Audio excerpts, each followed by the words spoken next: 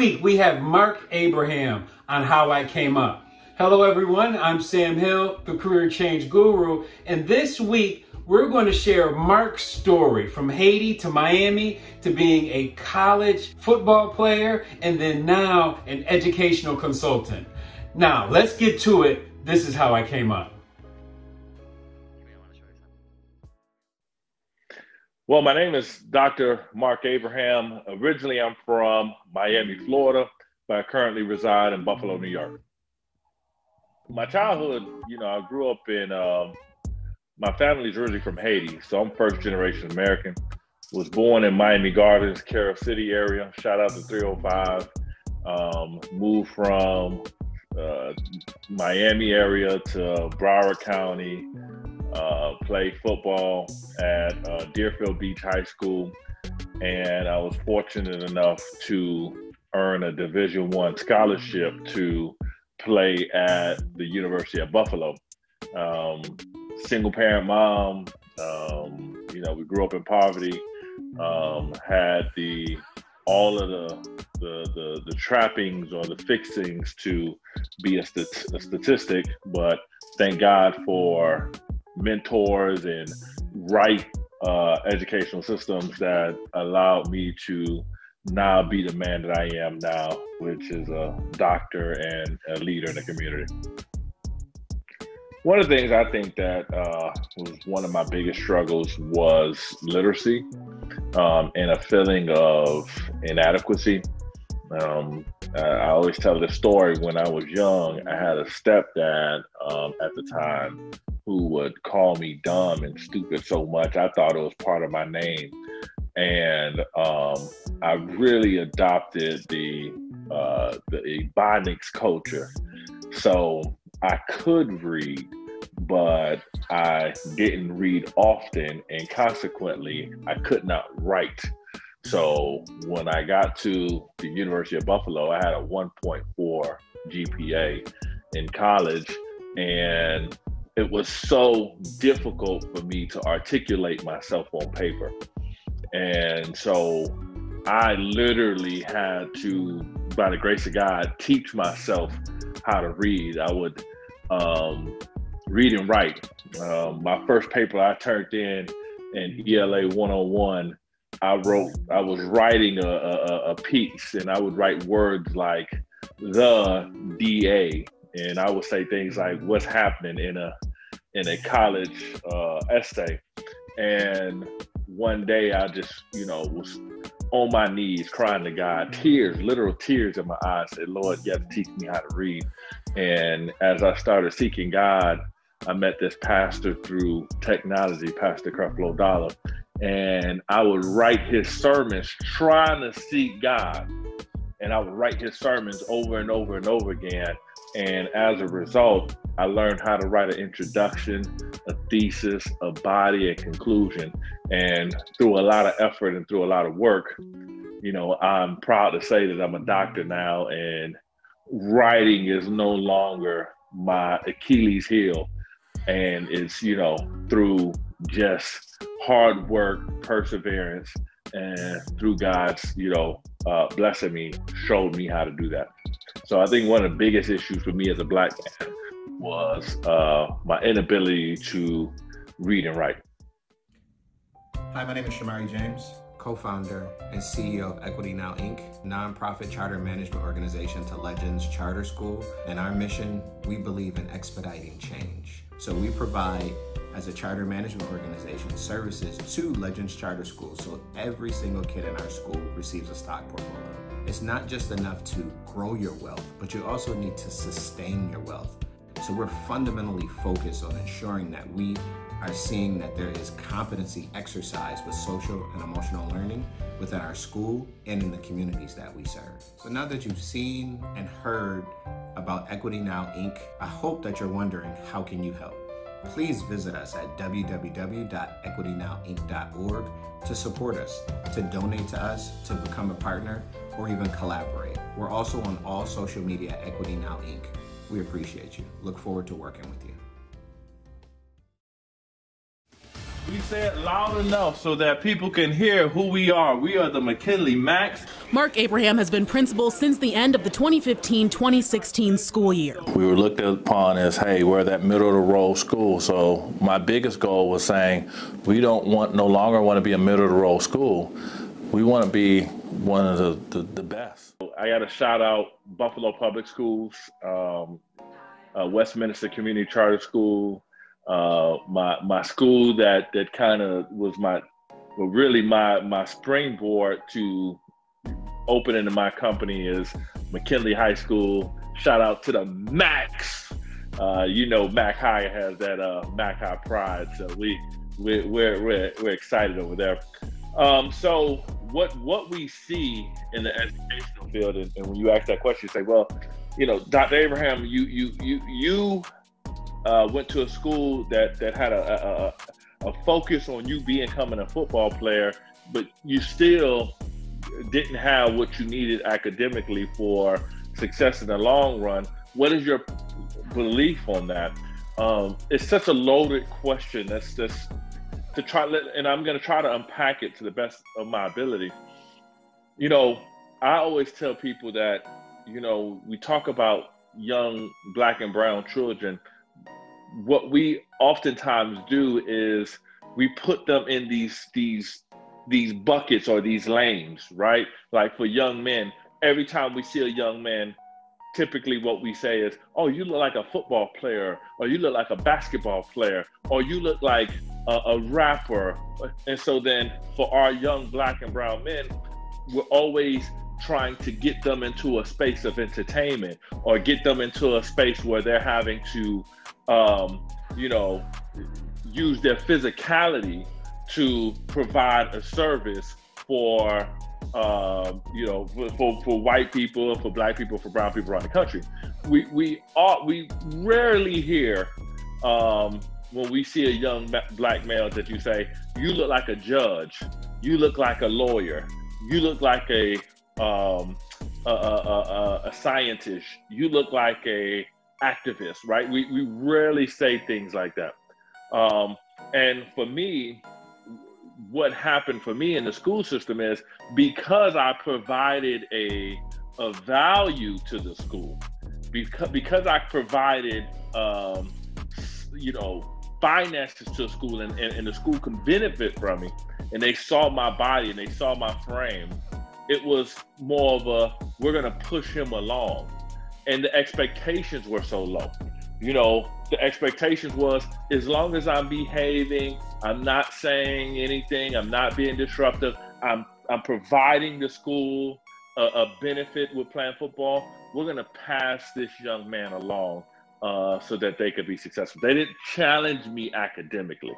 They didn't say, listen, you got to write this paper, you got to do this, you got to do this. If I didn't do it, or I just gave bare minimum, nobody was checking for me to learn study skills. And I say this to educators around the country. If you lower the bar, you are telling these young people that you hate them. When you lower the bar and lower expectations, that is not a benefit to anybody. You are setting them up for failure. When you lower that bar academically and you do not provide a rigorous learning experience, you are setting young Black and brown men up for failure, poverty, and you're sending them out into the world ill-prepared. So what my work is we're challenging the system to raise expectations, but letting love be the foundation for how we raise expectation, right? Like, so it's saying, I care about you, and so I'm raising the expectation so that you could be successful. And that's really the basis for my work. So it's unfortunate and it's disheartening that I would walk out of high school illiterate and not have the skills necessary to be successful. But even so, when you play football, and what people don't understand is that the team will set systems around you.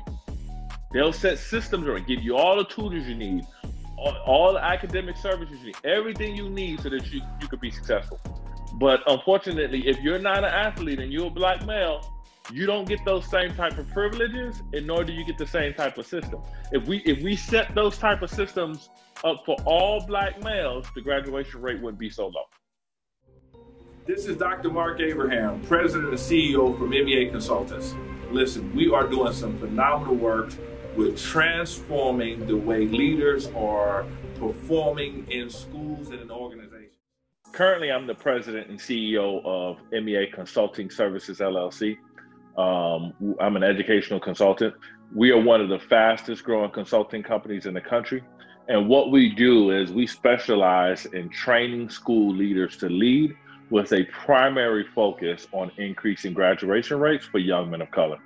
It is our belief, it's my belief as a president, that young men of color can graduate high school at 80, 90, and 100%. It's not happening currently in the country. Fortunately, what we see for Black males is that there's a graduation rate of about 59% nationally. And most urban cities where there is a high concentration for Black males, the graduation rate significantly decreases, and in some areas it's about 30% graduation rate for Black males. What got me into this field and got me into the profession is really my passion for my culture. When I grew up, I had two best friends, Ty and Steven, and these were my boys. I mean, these are my guys. We did everything together. I mean, we played basketball together.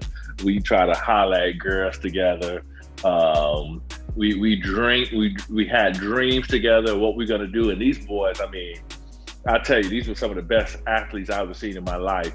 And we went to elementary school together, middle school together, and we separated at high school. I went to high school in Deerfield Beach, where right when I walked on the campus, they said, you're going to be a Division I football player.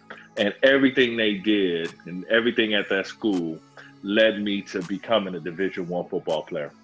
Ty and Steve went to two different type of schools where there was a discipline first mentality, where if you mess up, you know, zero tolerance mentality, you're gonna get suspended. And they, like so many other Black males, got suspended, got kicked out the school, found themselves in unsavory situations, and went to jail. And by the age of 25, they both were dead. And so my passion and what I know and what I knew as a young man getting into education experientially is that when Black and brown young men do not graduate from high school, there's a higher chance that they're going to be in prison, and even worse, killed. I worked in the community as a in-home therapist. I have been a counselor. I have been a dean of students. I have been assistant principal. I was a high school principal, one of the most successful high school principals at the school that I was at. But really my love for the community and my passion said, I got to do more, and I got to help more. I got to get out of these four walls, and I got to help principals and administrators and schools around the country do this work, because the research is showing that there's so many principals that care, but just don't know what to do. So that's what I do now. I got 3 babies. You can't see them right now, but they are right there on the couch with me. And I'm not with their mom anymore. And I'm not even from Buffalo, but I stayed in Buffalo because I knew what it felt like when my daddy got killed when I was 19. I had to, at the gravesite, ask myself why this man did not love me or care for me enough to be in my life. So even though me and my children's mom it didn't work out between us, and even though I don't have any family in Buffalo, I stayed because I wanted to break that generational curse. That my kids don't have to grow up and say, why didn't daddy love me? And I might not be the best dad. I might not, the Bill Cosby dad on television, but I'm present and I'm here and I'm breaking that curse to say, you would never be able to say, why didn't my daddy love me? Because you see me every single day. We're going to have conversations. My mom, is one of the most courageous people I've ever met. My mom is Haitian, from the Caribbean, and she still believes in stuff like, I don't care how big you is, I'm still your mama, I'll whoop you, crazy stuff like that. I'm 6'4", 300 and something pounds, brother, you know what I mean? But I'm still afraid of this woman. And she just has a tenacity, and, my kids be like, oh, that's Grand Mir, and she's just so wonderful. And I'm like, man, this lady hit me with a 2x4. And so very strong, very wise. And I was telling somebody this, man, I got a lot of degrees. I got a bachelor's degree, 2 masters, and a doctorate degree. And when the world gets too heavy, I call my mama, like, mama, I need your ideas on how to change people's paradigm and shift their thought process. And she got a high school diploma, and she said, oh, baby, let me tell you how to do that, right? So it's, mothers, my mom is amazing, and I'm thankful, and I'm grateful that, that she has been still alive and still in the land of the living, and just been a blessing to me. Whenever I'm in my trouble, or whenever I need wisdom, and every success that I've had, and I know people say it, like they say it, they'll do something, devilish, and then thank God for it. You see people, rapping about the most demonic things, and they get up and take an award and say, well, I just want to thank God as the leader of my life. I'm like, Jesus, But the decisions that I made as a leader, decisions and the things that I've been able to implement, and Brother Davis will tell you, if I'm lying, I'm flying. I had, I would every single day as a principal, I would get up and have my kids make a confession. And we called it the Marck Pledge. And I would have the kids empower themselves by speaking life into themselves. And everything that I did, it was a biblical principle to try to help people. The Bible says life and death are in the power of the tongue. And as a man of faith, I use that in every area of my life. Am I perfect? No, I'm not perfect. But God is my source, and I pray and I seek Him, and I acknowledge Him in all my ways, and I try my best to be who He has created me to be. And that's a man of love, and a man of faith, and a man that, sometimes we have to also fight. And you say, well, Dr. Abraham said he about to put Vaseline in his face and be fighting in the streets. Not like that. But I have to fight against thought process and racism, and that takes faith and courage to go into a system where Black children are failing, and I know it's racism, and be able to call it out and look people in their face with a sense of righteous indignation to say, this is not fair, and this shouldn't be happening, and we're demanding a change. So my faith, brother, is everything. My relationship with God is, anytime I'm in trouble, anytime that I find myself back against the wall, know that my knees hit the ground. And all of the degrees I have, no matter how many degrees I have, I believe that Jesus Christ is the chief cornerstone to keep everything together.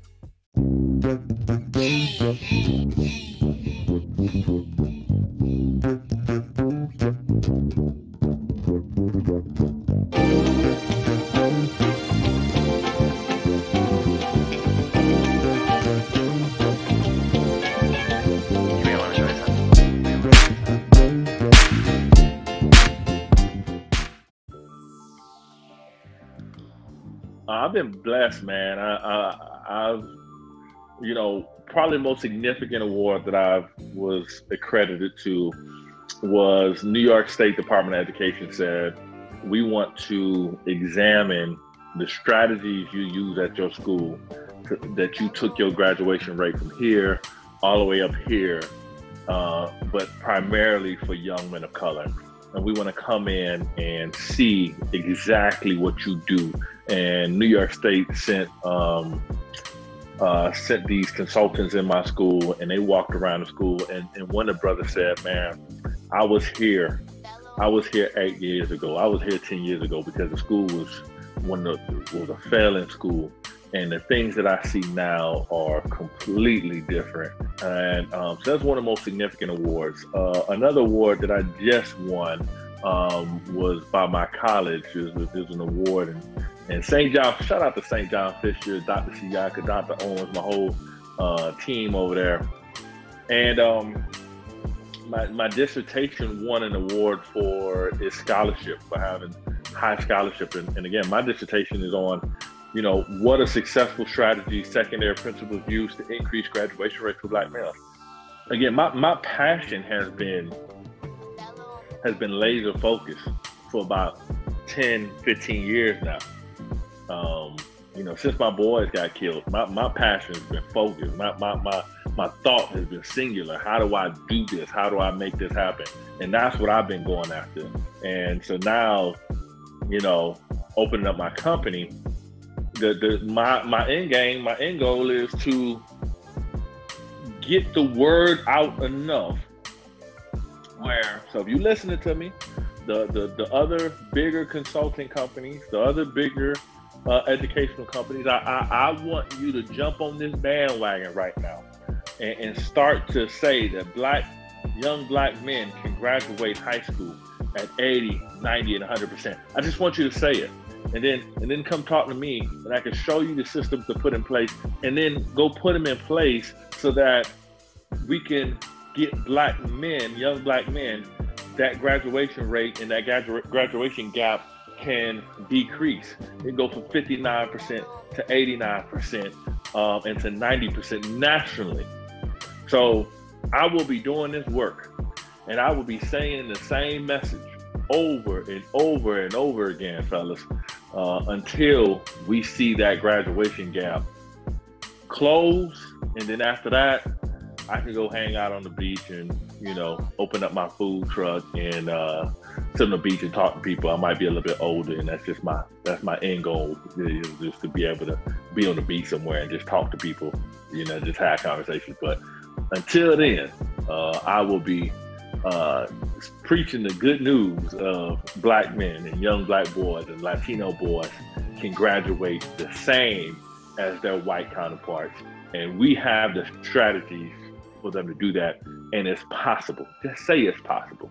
If you listening to me, just say it with me. It's possible.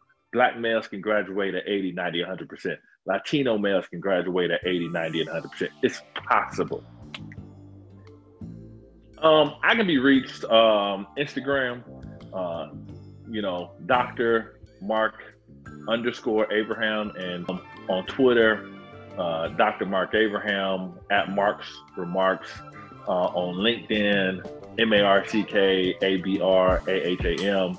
You can email me, MEA Consultants LLC at gmail.com. Visit my website, meaconsultantsllc.com. I'm so accessible. This is Dr. Marck Abraham, and this is how I came up.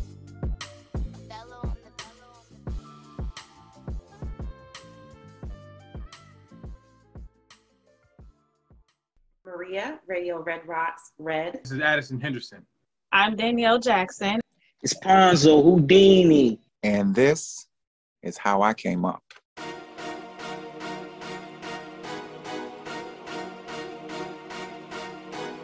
I'm the career change guru, Sam Hill, and host of How I Came Up. This season, we have entertainers, entrepreneurs, and educators. Season 3 of How I Came Up is going to be extraordinary. Now let's get to it. This is how I came up.